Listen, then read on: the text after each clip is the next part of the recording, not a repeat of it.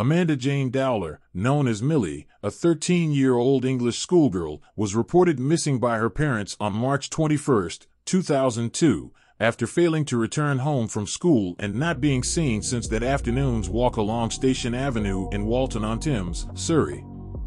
After an extensive search, Millie's remains were discovered on September 18th in Yateley Heath Woods, Hampshire. I got nightmares in my head, I fear that the thoughts build up until I can't hear, that my mind fills up into a creature, and it haunts me somewhere much deeper.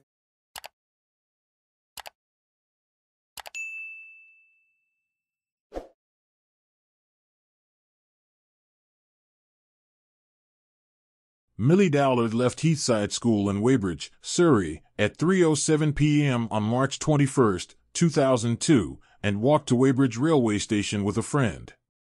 The girls got off the train at Walton-on-Thames, one stop before Millie's usual stop of Hampshire, and went to eat at the station cafe. Millie left the cafe at 4:05 p.m. after calling her father at 3:47 p.m. to say she would be home in half an hour, and she walked home alone. She was last seen walking down Station Avenue 3 minutes later by a sister's friend who was waiting at a bus stop. Millie was reported missing to police at 7 p.m. after failing to return home. A nationwide search ensued, with 100 police officers and helicopters combing the fields, streets, and rivers surrounding Hampshire. Many appeals for information were made by police and the Dowler family, including a reconstruction on the BBC's Crime Watch UK. Will Young, the Pop Idol winner whose concert Millie had attended shortly before her disappearance, also made a plea. The Crime Watch UK appeal included a direct appeal to Millie in the hope that she had voluntarily run away from home.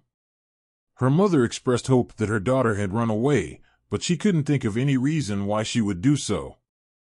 A week after Millie's disappearance, no witnesses to a struggle had come forward, despite a number of apparent sightings of her prior to her disappearance. The discovery of a body in the River Thames on April 23, 2002, sparked media speculation that the remains could be those of Millie, but the body was identified the next day as that of 73-year-old Maisie Thomas, who went missing in March 2001 and whose death was not thought to be suspicious. Millie remained missing in June 2002, despite additional searches, a £100,000 reward offered by national tabloid newspaper The Sun, and her parents continuing to send text messages to her mobile phone in the hope of receiving a response.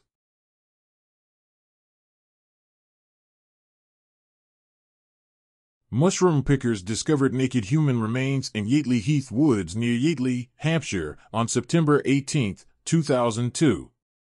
They were later identified as Millie's by dental records. The cause of death could not be determined due to the severity of the decomposition. Millie's clothing or possessions, including the purse, rucksack, and mobile phone she was carrying at the time of her disappearance, have never been found. Following the discovery of the body, the police reclassified the case as a homicide investigation. Surrey police conducted the investigation, which was codenamed Operation Ruby. On November 22, 2002, police set up a roadblock near where the body was discovered. 6,000 motorists in the area were interviewed, but no leads were found. Initially, the Surrey police considered Dowler's father a suspect, as family members are frequently implicated in such cases. They later apologized for any missed opportunities caused by their focus on this track. Almost 6 years later, Surrey police confirmed on February 25, 2008, that a man named Levi Belfield was their primary suspect in the murder investigation and that they were very interested in questioning him following his conviction for the murders of 2 young female students and the attempted murder of a third.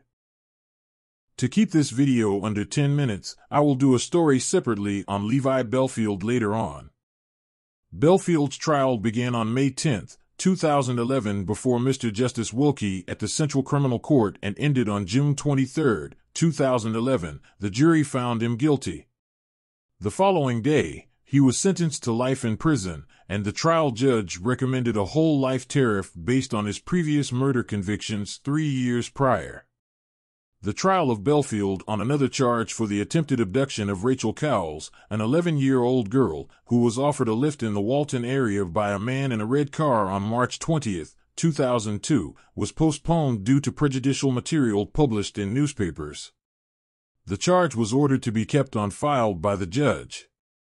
On January 27, 2016, Surrey police announced that Belfield had admitted to the abduction, rape, and murder of Millie. On February 12, 2016, Belfield changed his story, denying that he had confessed to Millie's murder.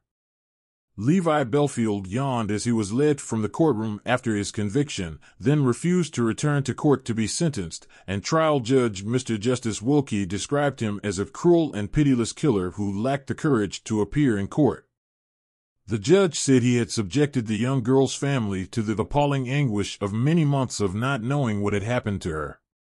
And most cruel of all, during his defense, Belfield's lawyers had suggested that Millie was a troubled teenager who had run away from home. Millie's murder was thrust into the center of the phone hacking scandal after it emerged that the News of the World had hired a private detective who intercepted her voicemails after she went missing. However, that is something I will cover in a future video. Thank you for watching. Don't forget to like and subscribe.